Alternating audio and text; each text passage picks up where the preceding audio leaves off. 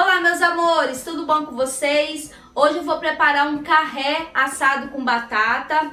Algumas regiões é conhecido como bisteca, tá? Fica muito gostoso e é bem fácil de fazer. Eu espero que vocês gostem. Vamos lá para a receitinha. Meus amores, eu vou começar temperando a carne. Aqui tem 1 kg de carré. Eu vou colocar, para temperar esse carré, um limão espremido,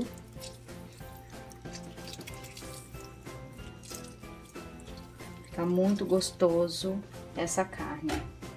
Ó, agora eu vou colocar 4 dentes de alho. Eu soquei o alho com 1 colherzinha de café de sal, um temperinho em pó de carne.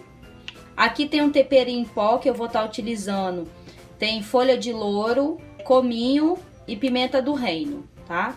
Que aí vai ficar bem temperadinho. Vou colocar aqui. Aí aqui, meus amores, tem 1 cebola ralada. Vou colocar um pouco também desse molho de tomate aqui na carne. E agora eu vou mexer para misturar. Tem que misturar bem. Mexer com a mão, como toda dona de casa, né, gente, faz. Porque eu sou uma dona de casa, tá, meus amores? Agora, gente, eu vou deixar descansar um pouco por meia hora, mais ou menos, tá? Enquanto eu vou fazendo outras coisas aqui, cortando a batata, tá bom? Vou deixar descansar meia horinha para ir pegando o sabor. E aí depois eu volto. Meus amores, voltei, ó. Eu vou utilizar essa forma aqui, que ela é grande, para ter bastante espaço para colocar a carne e as batatas. Aí eu vou colocar um pouquinho de azeite aqui na forma. Tá bom? Aí agora eu vou colocar a carne aqui. Ela ficou meia horinha marinando enquanto eu fui fazendo as outras coisas. Deixar um espaçozinho pra batata, né? Ó, que delícia. Agora eu vou temperar a batata. Gente, aqui na vasilha onde eu temperei a carne, eu vou colocar 5 batatas cortadas no meio. Eu cortei no meio da batata e depois eu fiz em 4, ó. Assim, ó. Aí agora eu vou colocar o restante do molho de tomate. Porque o molho de tomate vai dar um sabor e ainda vai dar uma cor também legal na batata. Vou colocar maionese, aqui tem 2 colheres de sopa, não muito cheia. Vou colocar um pouquinho de sal, uma colherzinha de café de sal. E vou colocar também um pouquinho do tempero que eu usei na carne, que tem louro, pimenta-do-reino e cominho.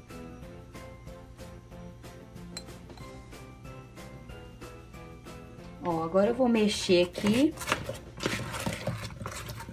Esse temperinho aqui é quase igual ao temperinho que eu fiz pra linguiça, no vídeo da linguiça assada com batata. Quem não viu, corre lá pra ver que, olha, é uma delícia. Só que eu não coloquei o limão aqui, né? Eu coloquei o limão na carne, né? Olha só, meus amores, que delícia que fica essa batata, tá? Agora eu vou colocar na carne. Eu vou arrumar as batatas aqui, ó, na carne.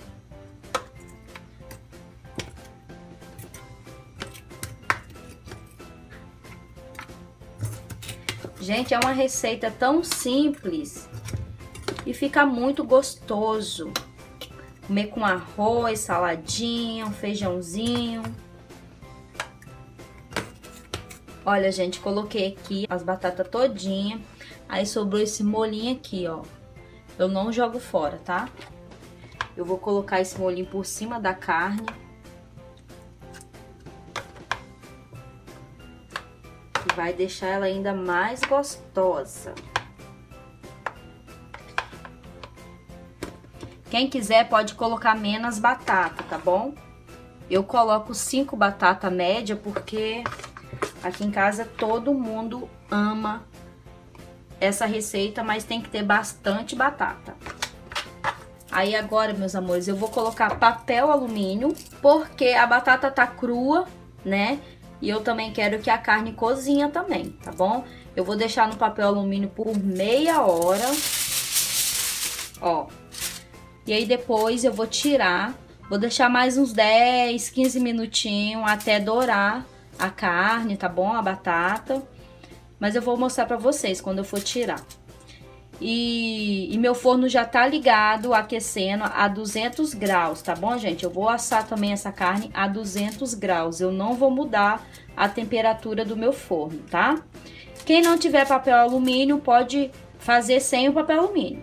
Eu acho que demora mais um pouco, porque a batata, ela fica meio dura, né? Então, aí, vê o que vocês vão fazer aí. Eu gosto de colocar o papel alumínio porque, principalmente, a batata tá dura, tá crua, cozinha mais rápido que o papel alumínio, que vai abafar e aí vai cozinhar mais rápido, tá bom? Mas vocês podem fazer, sabe o que também? Quem não tiver papel alumínio, colocar a batata para cozinhar um pouquinho, uns 2, 3 minutos, aí depois escorre a água e coloca no molhinho e coloca dentro da forma, tá bom? Meus amores, já se passaram meia hora, vou tirar aqui, olha a fumacinha saindo, olha só. Vou arrumar aqui. E agora sobrou mais espaço, né, pra colocar as batatas direitinho. As batatas já estão mole, gente. Olha. Ó, ó, molinha.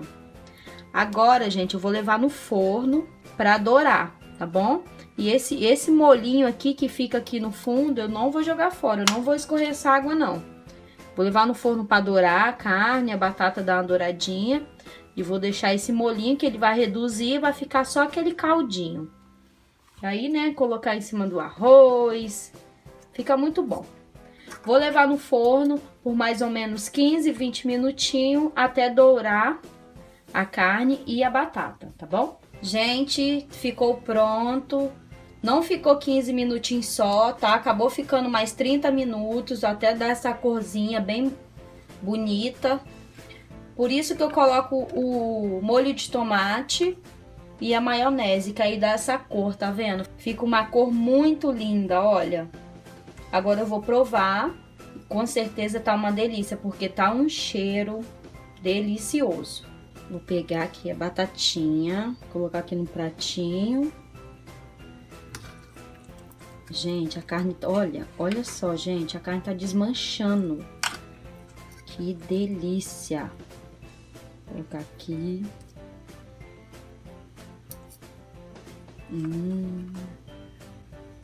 Olha, gente, a batatinha, olha, molinha. A carne tá desmanchando, olha. Desmanchando a carne tá, olha. Que delícia. Olha só. Ela não fica seca, não fica, fica muito gostoso. Vou provar aqui com tomatezinho.